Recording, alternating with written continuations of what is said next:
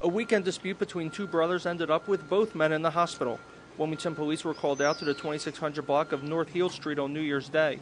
Investigators say that 28-year-old Jameer Kane got into an argument with his 18-year-old brother, Deron Kane, which turned violent when the younger brother pushed their mother.